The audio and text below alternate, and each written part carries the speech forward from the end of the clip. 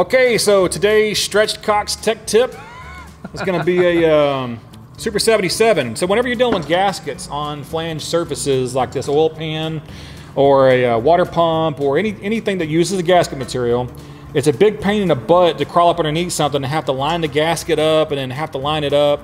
Some people use RTV. I don't really like that because wet RTV still lets the gasket move around. So what I use is Super 77 multi-purpose adhesive.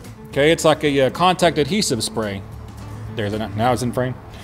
So the way you use this stuff, it's extremely simple. You take your gasket, you spray your gasket down, you spray the mating surface to it. Okay, so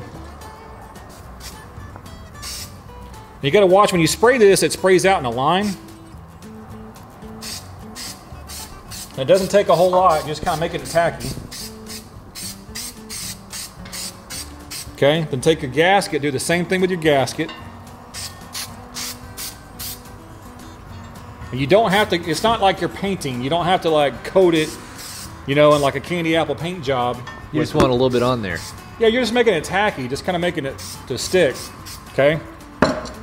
So then you want to let it sit here and kind of air dry for, it's a cold day right now, so we're going to let it sit for about a minute, minute and a half. It'll get sort of tacky, and then you just stick the two together, and then it's stuck on there. Now the cool thing about this stuff is whenever you use it, it's not too hard to pull the gasket back off. So if you ever have to pull the oil pan or a door cover or something back off, it's not stuck on there so much that you're sitting there with a chisel trying to grind the crap off, you know, like a rubber cement or something like that. It's just the right level of tackiness to be able to remove again.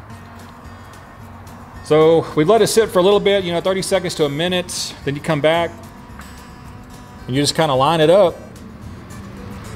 Now, when I do this, the can says to let it sit for 5 minutes. If you let it sit for 5 minutes, once you touch the two surfaces together, they're stuck and you're gonna sit there and fight it.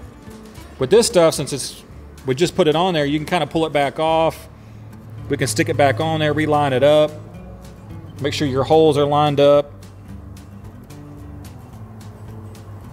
Just like that. And now our gasket is on there.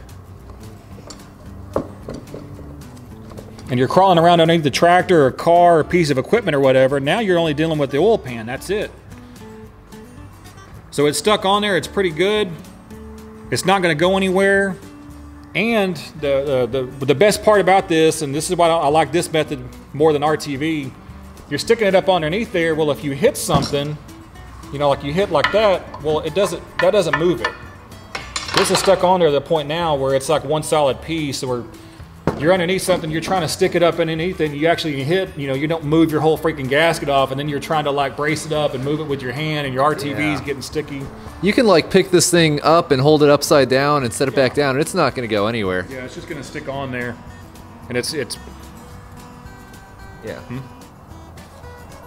Huh? What? Yeah, it still literally doesn't budge. Yeah. So this is the oil pan for this. Something else, I was telling Chucky about this earlier. I used to do this in the oil field all the time. I glue gaskets to one side, and if it's on something that you're gonna have to take off a whole bunch, like in the oil field, it was the compressor doors. Every time we come out there, we gotta take the doors off to do a bunch of stuff. You glue it to one side, and then take you some oil or you take you some assembly lube, and you rub it on the outside of the gasket. And it sounds crazy. You're thinking like lubing up the side of the gasket, like, you know, it's gonna leak. It doesn't leak. It just makes it kind of a releasing agent to where you pull the door back off, your gasket is perfect condition, you can reuse your gasket putting it back on. It doesn't stick to anything. But only do that to things you're planning on taking apart. This is an oil pan. We're not planning, hopefully never have to pull this oil pan back off ever again. Oh, that sounded good. Yeah. Sound of quality. And just like that. Obviously we've got this engine on an engine stand, so it's very easy to do it, but if we were up underneath the tractor, glue that gasket on there, and great. And there'll be a link down in the description for it on Amazon. Buy the stuff on Amazon. If you go to O'Reilly's, that can is like $25 or something crazy. You can get a little cheaper at Home Depot, stuff like that, but Amazon is the cheapest place you're gonna find that stuff. Get you 2 cans, order it, have it on your shelf, and you'll thank me later, or thank Chucky later, about gluing gaskets to flanges. It's like well, not life-saving, but it saves so much freaking time to do it.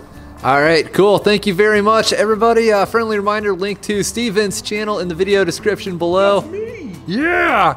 And yeah, hopefully this thing will be back to not making hay for me due to a broken baler and everything else in no time.